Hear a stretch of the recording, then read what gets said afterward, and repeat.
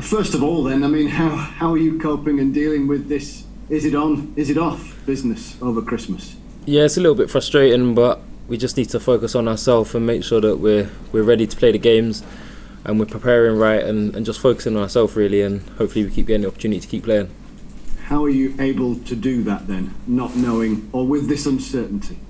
Yeah, you just have to focus and prepare as if everything was normal. In training, building up to games, just focus on ourselves and make sure we're doing the right things to give ourselves the best opportunities to win. Do you feel at the moment, though, given the fact that you've played just a couple of games in December, that might disadvantage you later on? Not really. I think as long as we're doing the right things and focusing on ourselves and staying in good condition and keep working hard, then I think we should be fine. We know there's going to be a build-up of games, having missed a few already, but yeah, we just need to focus on ourselves and keep preparing right, and we'll be fine. To a certain extent, you've dealt with something similar in between what would have been the QPR and up to the Fulham game, and intensity didn't drop for that, did it? So you perhaps have a degree of experience here to contend with. Yeah, definitely, and I think that comes from training, making sure the standards are high in training, and we keep working hard and staying fit, and that will lead into the games. And I think we've got a good squad, great coaching staff, and I think we're capable of doing that. Has this enforced time away given you at least some form of Christmas then, if the football calendar hasn't been as was hoped? Yeah, so it's a busy period usually for football. So obviously having a bit more time off to spend with families, but again, everyone wants to play games, so that's the main priority, and it's frustrating not being able to play. But hopefully going ahead, we can all get back to normal. Do you as a group of players and you as an individual worry? Because anybody can get this at any time, can't they? And it starts off a train of events that leads to matches or training getting called off. Yeah, of course, but I don't think you can really think about it too much. I think obviously you have to be careful and follow procedures, but I think we just need to focus on the footballing side of things. Football's going ahead at the moment, so games are there to be played and we need to keep training. So I think we don't need to worry about it too much, not pay too much attention to what's going on around with other teams and stuff, and just focus on us really.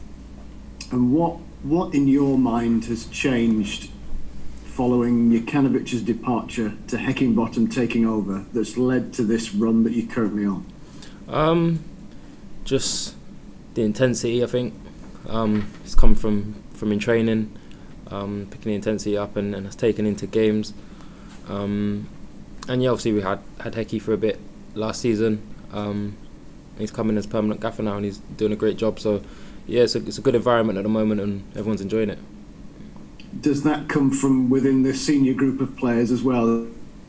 You know, Billy Sharp and Ollie Norwood have spoken about the fact that they spoke out and things needed to change and everybody needed to up their game, you know, day in, day out, and that was the kind of the start of all of this. Yeah, I think everybody knew that. But yeah, from the senior boys right down to the younger boys, I think we've all upped it, and we've looked a much stronger and a much better team. So I think we need to keep doing that and keep taking games as they come and keep getting better. Do you feel now, as the championship as it is, you've got a real chance of mounting a push for at least a playoff place this year? Yeah, definitely. It's still early stages. You know how quickly football can change, especially the championship. First can beat bottom, so we don't look too far ahead. We just keep taking each game as they come and focusing on us and doing the right things and putting that into games. And I think we have a great chance of achieving what we want to achieve. You had quite a bit of time to reflect on all of this, sadly, because the games have been postponed. But how much did that win at Fulham and the way in which the game was controlled to the point where they got very little, maybe send out a statement? It was kind of a statement performance and victory. Yeah, definitely, and it shows how much we've improved over recent weeks. Defensively, we were solid and we was dangerous on the counter attack.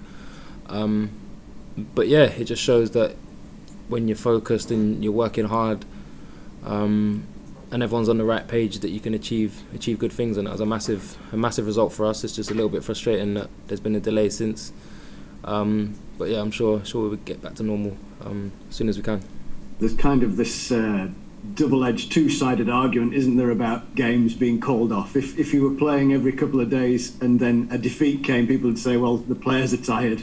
If you don't play, it's about that loss of momentum. Where do you see it? I just see it as you're going to win games, you're going to lose games, and you just got to minimise the amount you lose, maximise the amount you win. So it's just about us doing what we can do, putting a run of games together like we're doing, and keep getting results. What about you right now? How are you assessing your own contribution? Yeah, I'm enjoying my football at the moment. It's been a real positive for me, and yeah, I'm really enjoying working under the new coaching staff, and it's good. Personally, yes, it's very good at the moment. Do you feel as though that role within the team, because I'm sure Baldock snapping at your heels kind of thing, is yours to lose right now? Yeah, of course, there's competition all over the team, and I think it's good that we have that. We've got a very good squad. So I think it's important that you have that, especially to achieve what we want to achieve in this division. I think you need that, and we've got it. So everyone will be fighting for their places, and it only makes us better as a team. How have you assessed your kind of development across, well, the different seasons, really? Because you came in, scored very early, scored a few goals last season, of course, and then obviously the relegation came, and now playing regularly as the starting player in that role in that team. So how would you sum up that journey? Yeah, it's a tough journey. Obviously at the start I didn't get much game time when I first come to the club, but I understood that because it was a tough squad to break into. But now the focus is just looking forward and keep improving and trying hard each day in training to keep my place. If all goes well in the next 24 hours, I suppose, the old gaffer's coming back. What kind of reception do you think he'll get? I think he'll get a positive reception. He's done a lot for the club, but I think the main focus is on us. And I think we've got a big game to prepare for and a massive 3 points to fight for, so I think we need to focus on that. There, up and at 'em, 3-5-2. Sounds remarkably familiar, doesn't it? Will that have a bearing on this contest, do you think? We know sort of what we're going to expect from them, so we know how to prepare for that. But again, I think it's down to us. If we have the right attitude and the right mentality for the game, then we'll get the 3 points.